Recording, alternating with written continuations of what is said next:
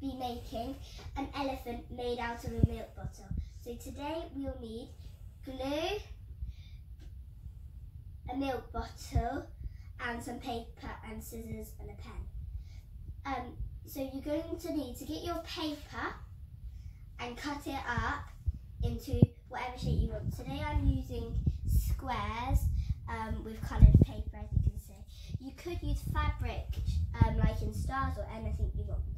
So we're going to need the shape of it. So as you can see, we're going to need this shape. I'm going to draw it on the other side too.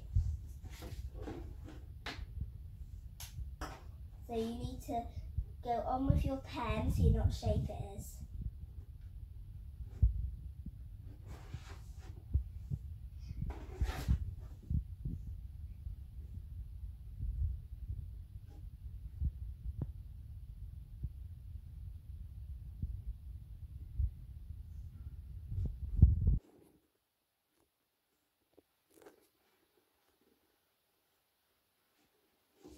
As you can see, mine isn't perfect, but it's good enough. So now we've finished doing our shape, it's time to cut it out. You might need an adult for help. So now we've cut our elephant out. Even if you can see the black marks or whatever your pen colour is, it doesn't matter because we will be covering them. It is sharp now, so on the corners and edges, so be careful. You might have seen, but the handle that we've cut at the side out is going to be its trunk, and the lid at the top will be your elephant's little hat. So now you're going to need your glue and your paintbrush or spatula and whatever material you are using. You're going to need to get a bit of glue on your paintbrush or spatula, and then you can put it either on your milk bottle or material, and you can begin decorating.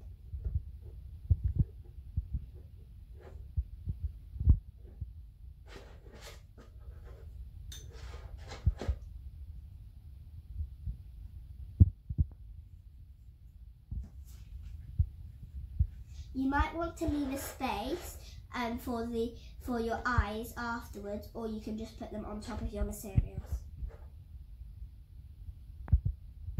So now we've covered our elephant in lots of different colours. We've still got to do its eyes, trunk and hat, and ears. So what we've got here for its trunk is 2 pipe cleaners. I'm going to twist round it. 2 felt eyes with buttons in the middle. I'm going to stick on. Another pipe cleaner and a bauble for its hat. So now I've finished my elephant, and I have added ears and a tail that I did not mention earlier.